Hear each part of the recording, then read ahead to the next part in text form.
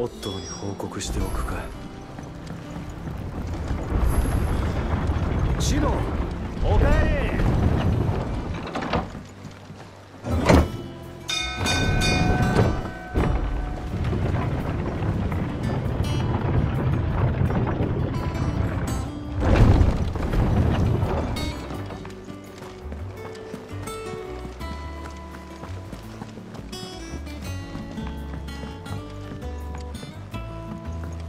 各国の警備が強化されているようです。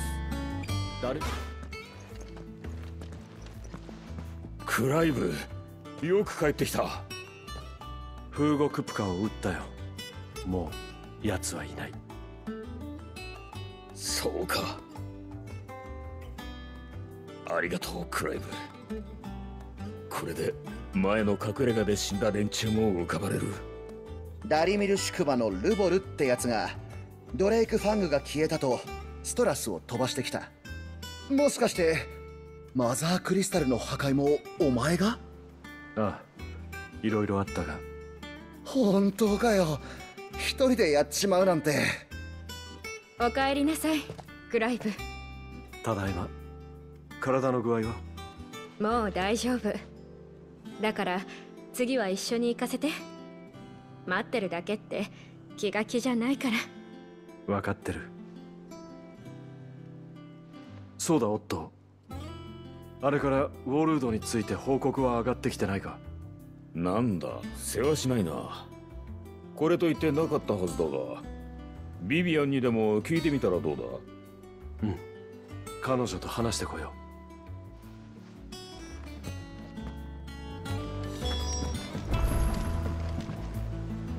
う。やあ、おかえり。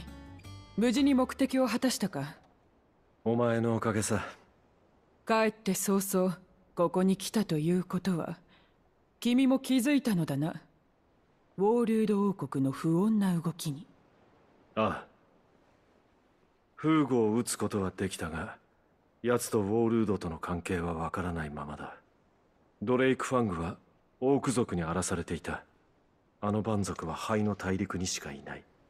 ウォールード軍が自国から船で運んだと見て間違いないだろう。他国のマザークリスタルを蹂躙し、一方で同盟を裏切った様子があるわけでもない。あの国はどうなってる？クライブ、対象を見つめすぎると全体像を見失うぞ。あいにく今は君に教えるほどのことはないが、良い機会だ。今一度あの国のことをおさらいしてみようじゃないか。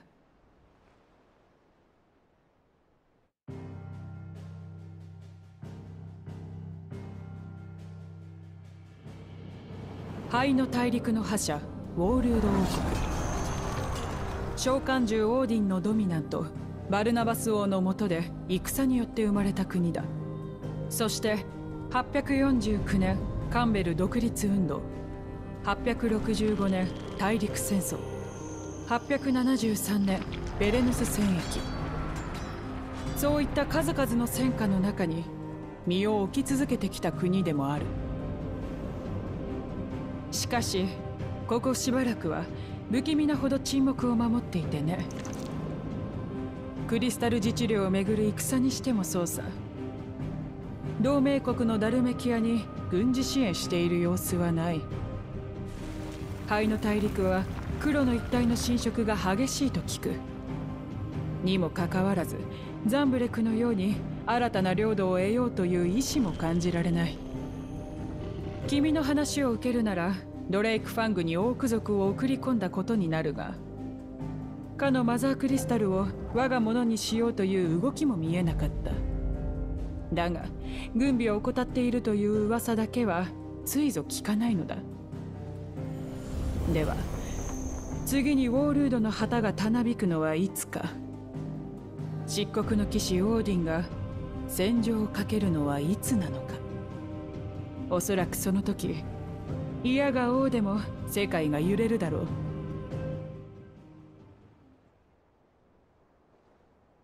昨今のウォールードはその行動がなかなか表に出ない。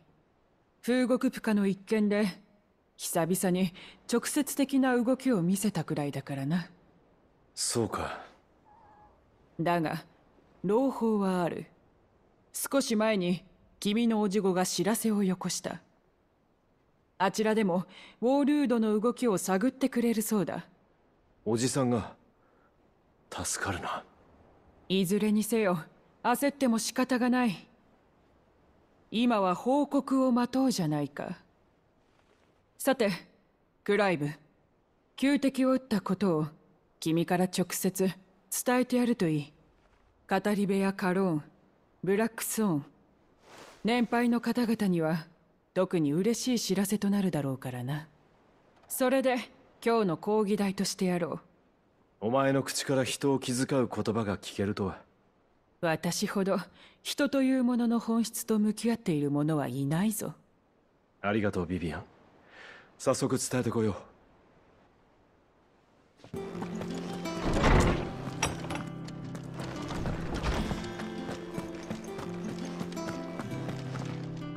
おやクライブ、どうしたんだね。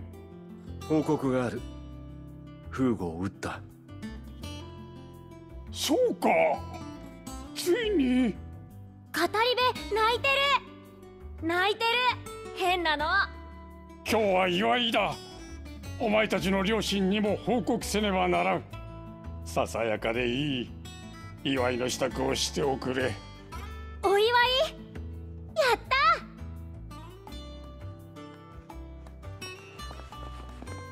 ここからが再出発だ。ああ、そうだな。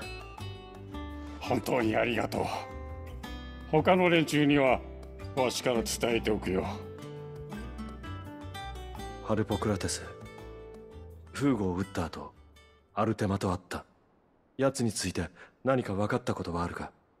いや、あれからあらゆる古文書を解読したが、その存在を見つけることができなかった。これは意図して消されたのではなく、もとより存在していないと言った方が正しいだろう。だが現に俺は奴と。その事実は否定しない。ただ人から見ればアルテマとして存在していたのではなく、天災や病などある種の災いだったのかもしれんとな。災いか。お主があったというアルテマがどういう存在なのか、わしには想像もつかん。何にせよ引き続き調べてみよう。分かった、頼む。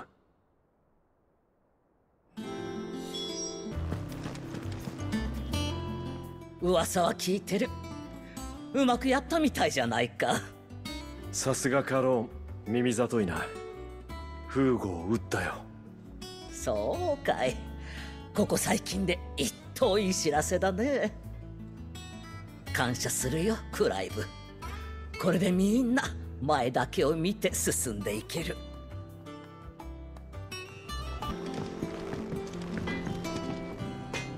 ブラックソン、今いいか。なんだ、要件を言え。みんなの仇を取ったよ。フーゴクプカを撃った。長かったな。やっと胸の使いが取れた気がする。俺たちも仕切り直さねえとな。これからも頼むぜクレイブ。こちらこそよろしくな。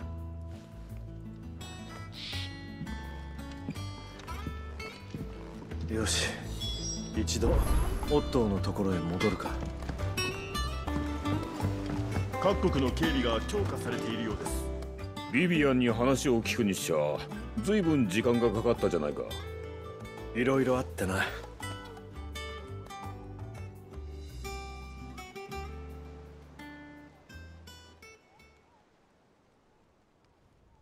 そうか、フーゴを撃った報告に。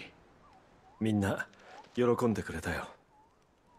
なあクライブ、この機会にシドたちの墓参りでもしてきたらどうだ。奴らも心待ちにしてただろうさ。そうしよう。シドやみんなにも知らせてやらないと。ついでにミドを連れて行ってやってくれ。あいつは隠れ家に戻った時も研究ばかりだ。たまには父親に顔でも見せろってな。分かった。声をかけてくる。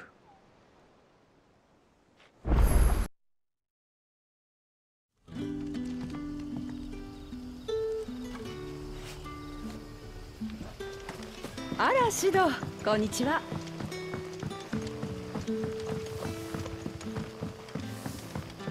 5年前と比べたら、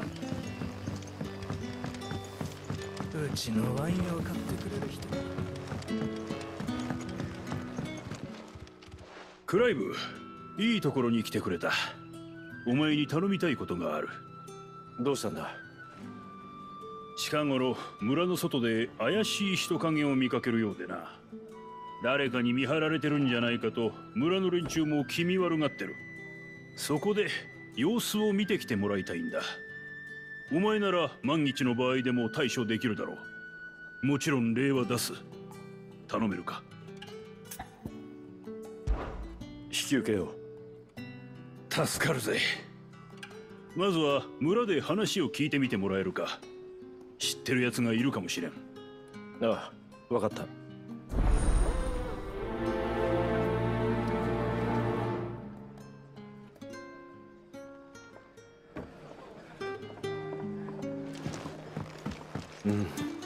村を見張る怪しい人影か。まずはカンタンが言うように話を聞いて回った方が良さそうだ。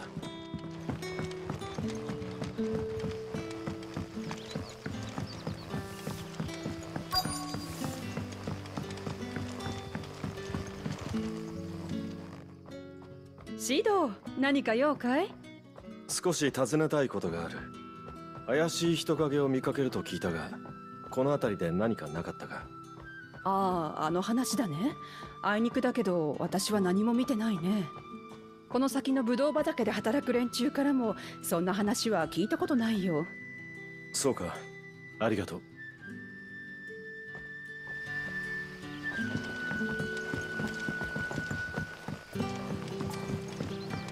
5年前と比べたら魔法が弱く。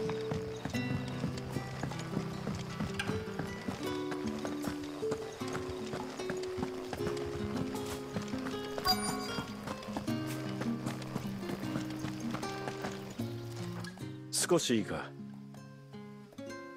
村の外で怪しい人影を見かけると聞いてな。何か知ってるなら教えてほしい。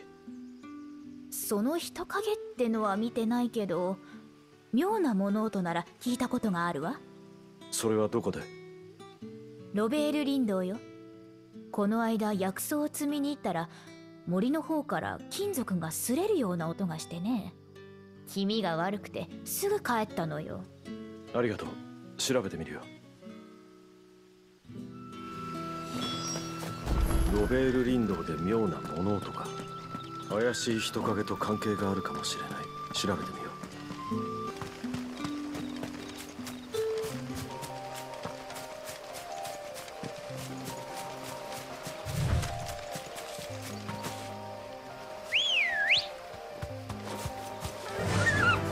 う。行け。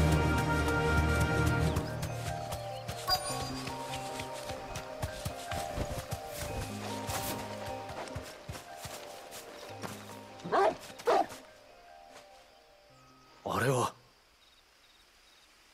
くそ、見つかったか。あいつらを生きて村に返すな。黒騎士だと。なぜこんなところに。一体何をしている。貴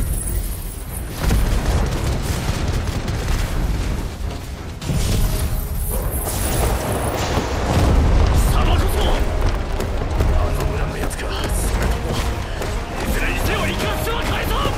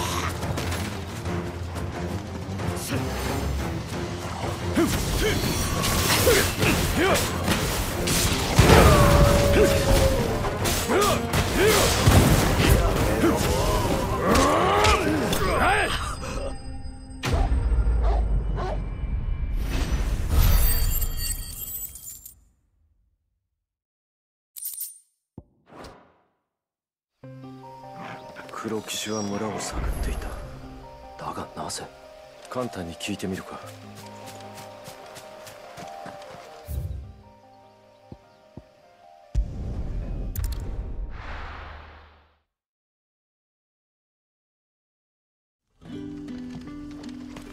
あら、シド、こんにちは。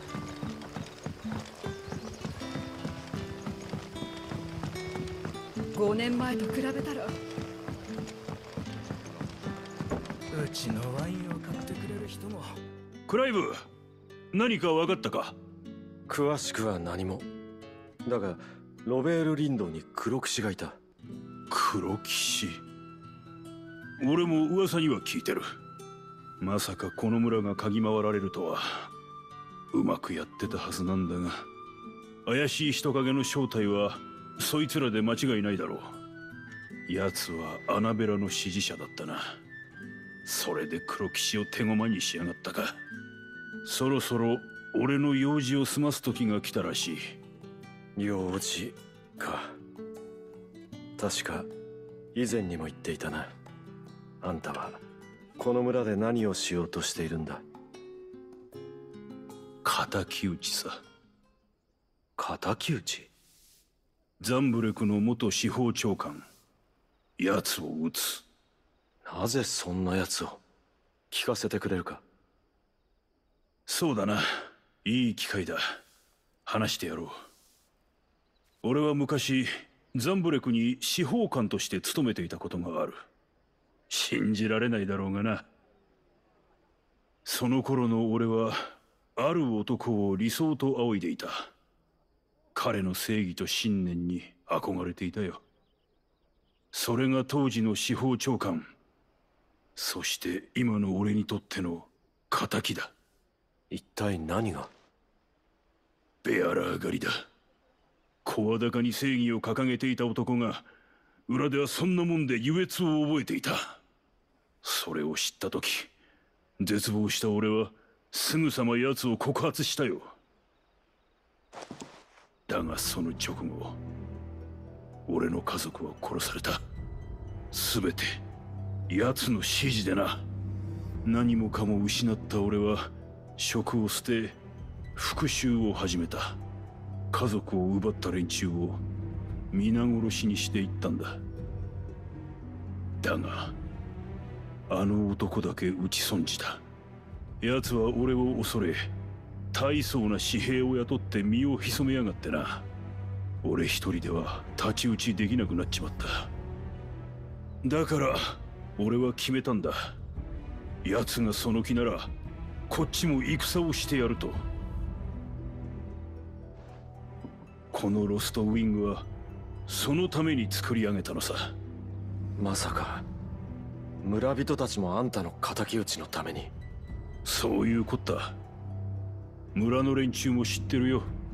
ここはベアラー狩りで家族を失った者たちが多くいる。皆志は俺と同じ。だから同志なんだ。俺たちは奴の居場所を突き止めた。それからずっと頃合いを見計らってたのさ。だが黒騎士が嗅ぎ回ってるんならこの村ももう長くはねえ。さっさと用事を済ませなきゃな。簡単。さて、これから忙しくなる。邪魔だけはしないでくれよ、クライブ。おい、戦支度だ。同志に知らせろ。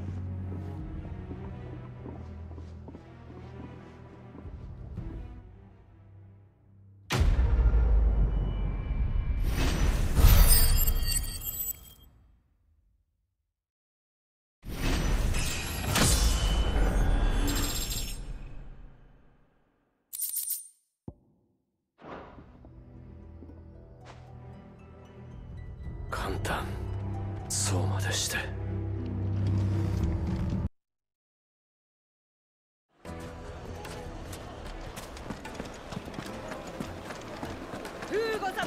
天にも昇る。一体どこに行ったんだ。一体どこに行ったんだ、あいつは。何か困りごとか？まあ、うちで働く職人がいつの間にかいなくなってしまってね。探しに行きたいんだが、店を開けるわけにもいかない。他に店番もいないし、困ってたところなんだ。あんた、もしよかったら俺に代わって探してくれないか。引き受けよう。その職人の行き先に心当たりは？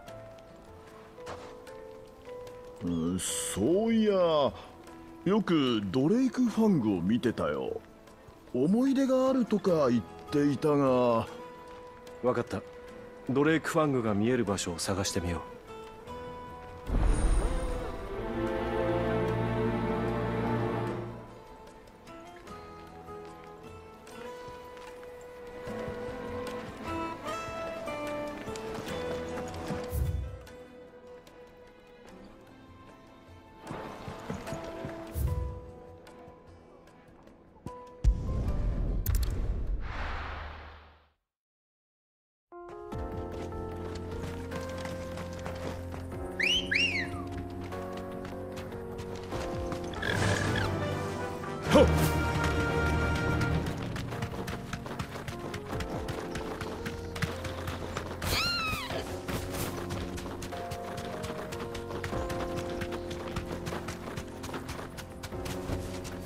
ありがとう、アンブロシア。